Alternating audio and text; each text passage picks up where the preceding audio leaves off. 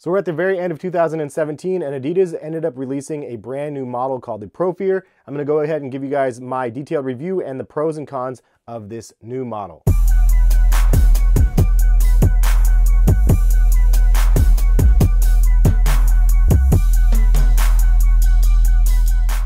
What is going on, guys? Hes here from CollectiveKicks.com. If you guys are trying to shop this week's top sneaker deals, check the link in the description. In this video, we're going to go ahead and cover the pros and cons of the brand new model from Adidas known as the Prophere. And just so you guys know, this is not a paid video. I did not get gifted a pair of shoes. I bought these for full retail, and I wanted to give you guys my honest thoughts about the model. Before we get into the pros and cons, let's take a quick look at the overview of the shoe. Adidas says that the Prophere is a futuristic sneaker that tests the limits of street style.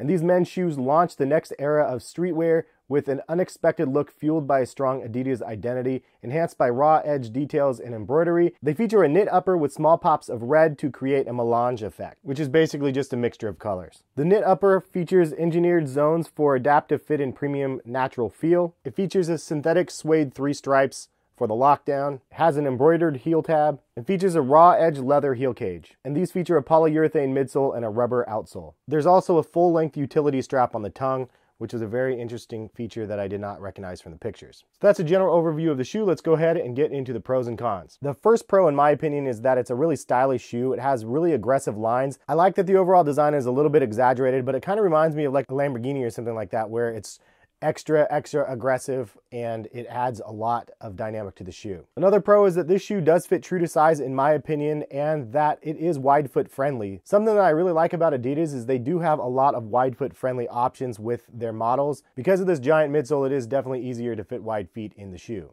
The shoe felt significant on your feet. It felt supportive where it needed to be, and the shoe is breathable, but it's not so thin that you could feel the wind gust right by your foot. It has a mix of nice materials for the price range of $120. I like that they use a little bit of leather, embroidery, suede. I also like that they reinforced areas on the upper. The neoprene liner is a plus, and the traction is overall pretty good. I also like that Adidas has geared another model to the lifestyle segment. The shoe also features an attached tongue, which is hit and miss amongst consumers. Sometimes it's nice to have, sometimes it's nice to have a little bit more freedom, but when you do have it attached, it means it's not going to flop around to the left or right. That's pretty much it for the pros. Let's go ahead and transition to the cons. The first con is without a doubt the weight of the shoe.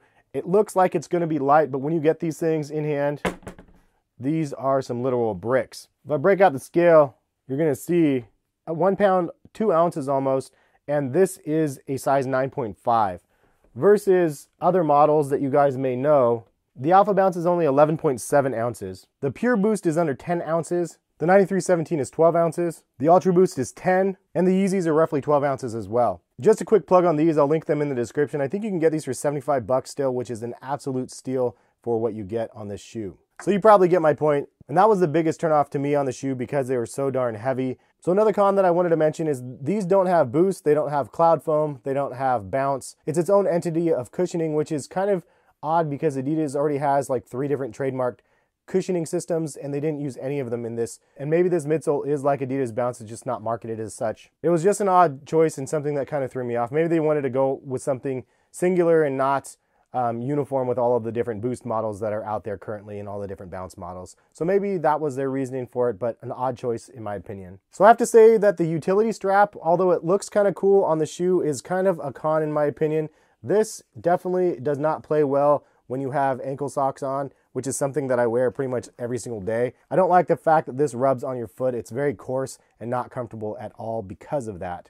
I know the solution could be just obviously don't wear ankle socks, but for those that do, this is going to be a nuisance. As I mentioned already, sometimes the attached tongue is a pro, sometimes it is a con. It depends on your preference of the shoe, but if you like attached tongues, good. If you don't like attached tongues, this would be a con. Next up, we have this crazy little shark fin on the back of the shoe, and honestly, I just don't get it. It really doesn't add too much to the shoe. I get that this is supposed to be a heel counter, but it really kind of clashes with the pull tab in my opinion. It just is kind of unnecessary. And then also the leather material used on this heel section is really, really cheap. I mean, this is like Jordan Retro 2015 cheap, like just not very good at all. Some will also mention it, but this is not prime knit. It's like a circle knit or whatever you want to call it, but it is not prime knit. I don't actually mind it. It's actually really soft and it's thicker than some prime knit out there. So I actually like this knit, but some might say it's a con because it's not actually called prime knit. Another potential con for consumers out there is this protruding sort of heel section. It is definitely super big and it sticks out quite a ways towards the back section of the shoe,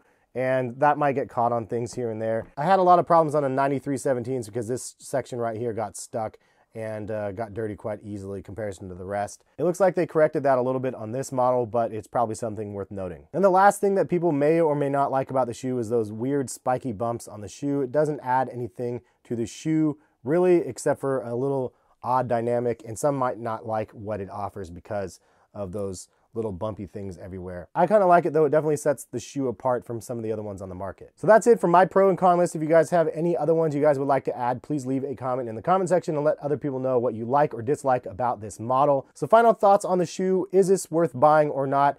It honestly depends on you as the consumer. I know I say this a lot, but it's really, really relevant. If you can afford the shoe and you like to have some extras and you want to add another pair of Adidas branded sneakers in your collection, then this is a great option for only $120, and it definitely is different than some of the other looking models on the market. However, if you only had $120 to spend on one pair of shoes for the entire year, would this be the one I would buy?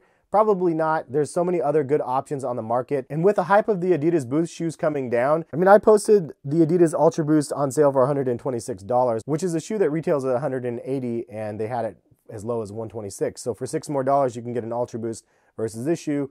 And again, if you can only afford one shoe, then the Ultra Boost would probably be the way to go versus this.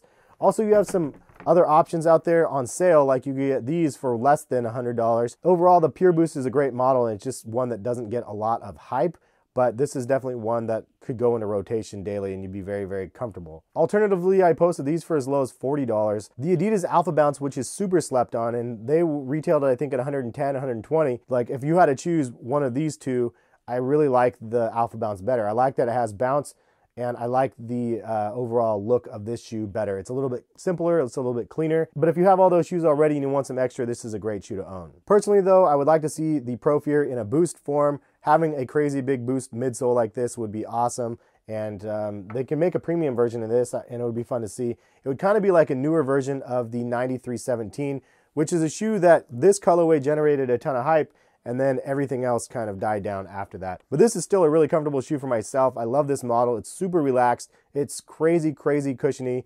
And you could see like the midsole is bigger on the Prophere than on the 9317. So imagine this being boost instead.